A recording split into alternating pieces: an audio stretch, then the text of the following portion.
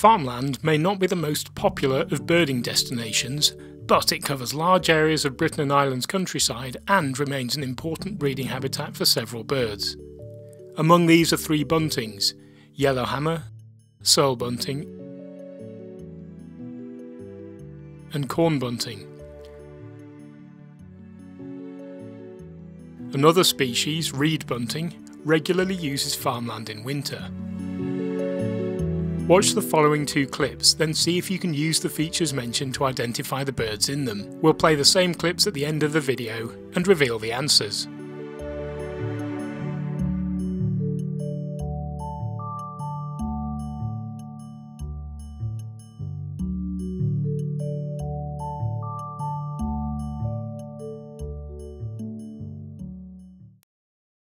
Yellowhammer is the most widespread of the farmland breeding buntings in the British Isles, though they've disappeared from parts of northwest Scotland, Wales and the Pennines, as well as much of Western Ireland. They are mainly resident in the UK and Ireland and can be found year-round. In the breeding season, male yellowhammers have a bright yellow head, yellow underparts with a variable amount of reddish-brown streaking, and reddish-brown upperparts with black streaks. Many individuals have a dark line behind the eye and round the cheek sides, with a narrower dark line on the sides of the crown. The only other predominantly yellow bird likely to be seen in farmland in the southern half of Britain is yellow wagtail, distinguished by a narrower bill, longer tail and lack of any reddish-brown tones. Yellowhammer song is characteristic, giving rise to the familiar mnemonic "a little bit of bread and no cheese."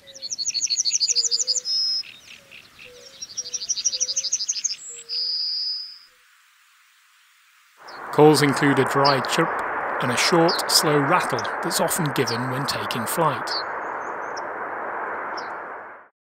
Male yellowhammers tend to have duller plumage in winter, and both females and young birds of either sex can lack intense yellow colour entirely.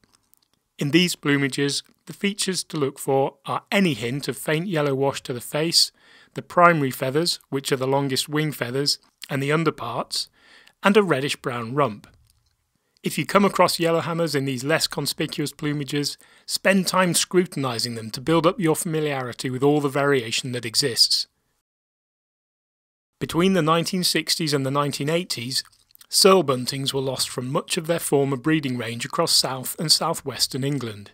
Since then, they've been restricted to a narrow coastal strip of South Devon between Plymouth and Exeter. A reintroduction programme took place in Cornwall from 2004 to 2011, and by 2015 the Cornish population had grown to more than 50 pairs. Male Cirl buntings can be separated from the closely related yellowhammer by their bold blackish eye stripe and throat patch, more washed out yellow underparts, and olive grey nape, upper chest and rump. Females and young birds can be very similar to yellowhammer. The best plumage feature is probably the olive grey rump, compared to reddish-brown in yellowhammer. Other more subtle features include finer streaking on the flanks, and often a more prominently striped face pattern. Cirl buntings give a fine zit call, and the male's song is a flat, dry trill, often likened to that of lesser whitethroat.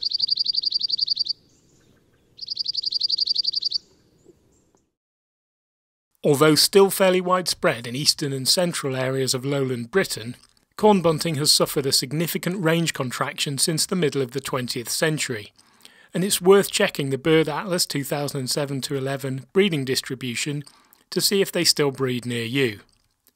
Corn buntings are chunky, skylark-sized birds. Their plumage is essentially two-toned with brown upperparts and creamy white underparts, both of which are quite heavily streaked. There aren't many obvious plumage features to look for. Perhaps the best are a pale spot at the rear of the face sides, and the way the streaks on the underparts often coalesce to form a dark spot on the upper chest. The other thing that often stands out is the heavy, pale yellowish or pinkish bill, which can look oversized compared to other buntings.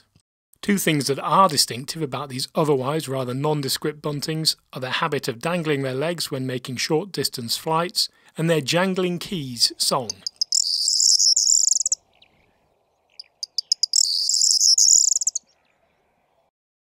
Now for those mystery birds. Here they are again. This is a female or first winter yellowhammer. The reddish-brown rump is the best way to rule out Cirl bunting.